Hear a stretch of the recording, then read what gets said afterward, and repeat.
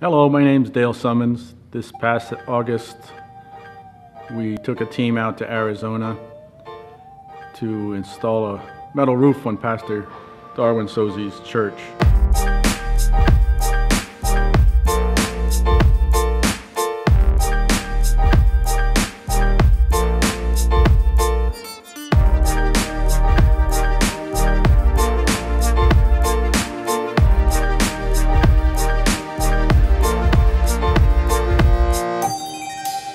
The roof there has been leaking for over 2 years, and it was just a situation where we needed to put a roof on his building.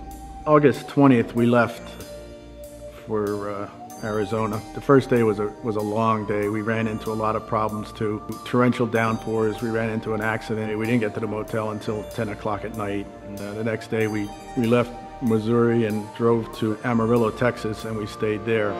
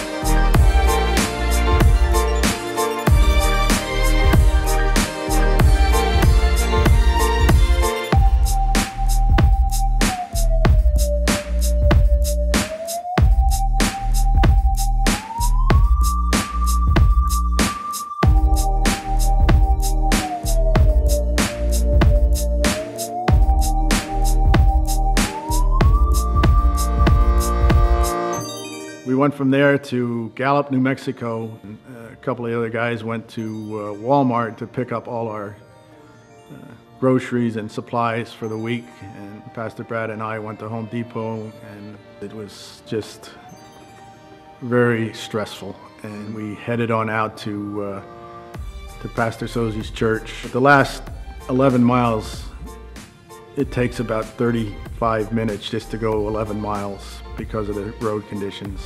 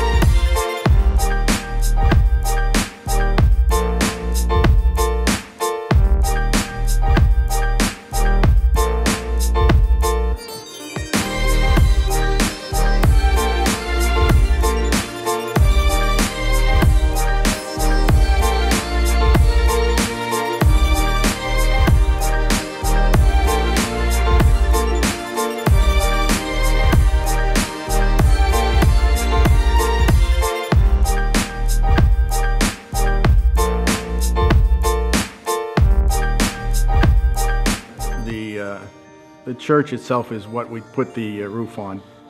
The front of the church was all right with a couple exceptions. One was right by the entrance, repatched it and reworked it. The back of the roof of the church was the problem.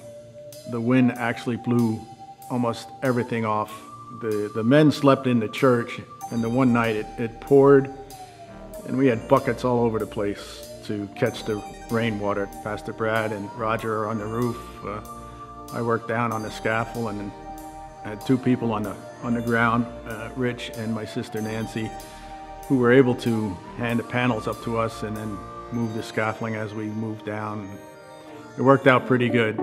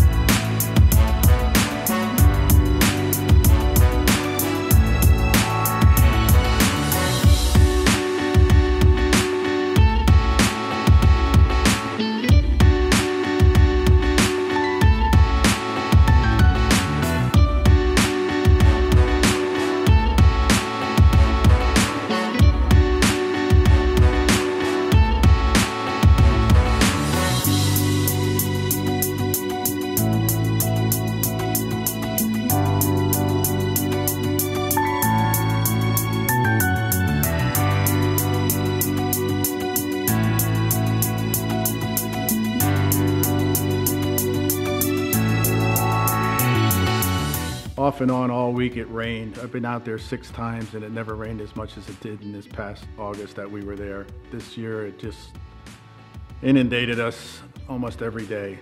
We were able to work around it and get the job completed. The Sozis were so thrilled to have this roof put on. Sunday we went back to the site and there was a downpour right over us only. And I was in this front-wheel drive van, and every time I'd put the gas on, we just kept sliding.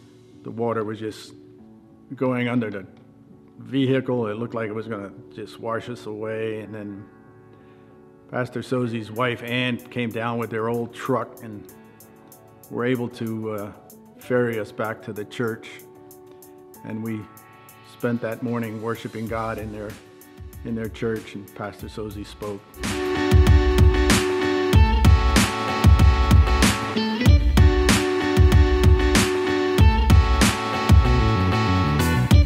And that's part of the problem with him and his church. On a Sunday morning, he roughly has maybe 20 to 25, 30 people at the most.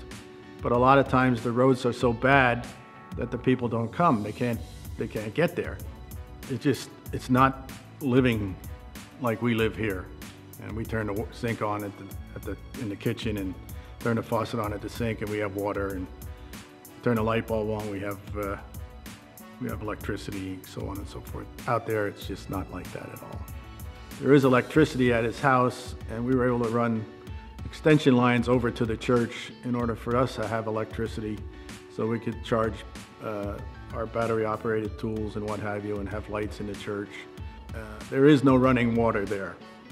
There's no running water at the church or at his house. But Pastor Sozi went and got water from one of the wells and filled it up prior to us getting there. And then as the week progressed, we had to go and get water again and keep filling this thing up.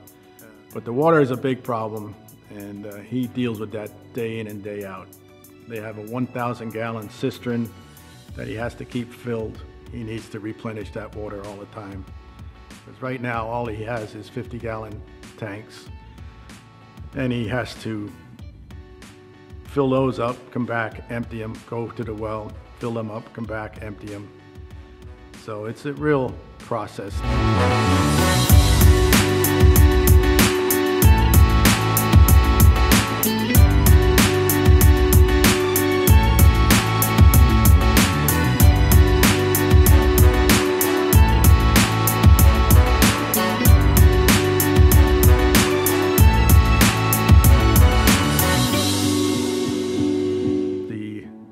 Inside of the church was a real mess, and we were able to do some of the work inside. We got the inside looking nice.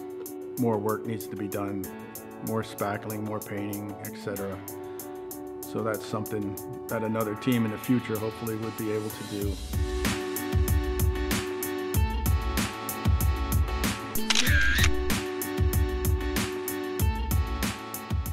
Stephanie and Sonia were our main source of cooks, and my sister helped out cleaning up and whatnot, but they provided all the meals for us, breakfast, lunch, and dinner.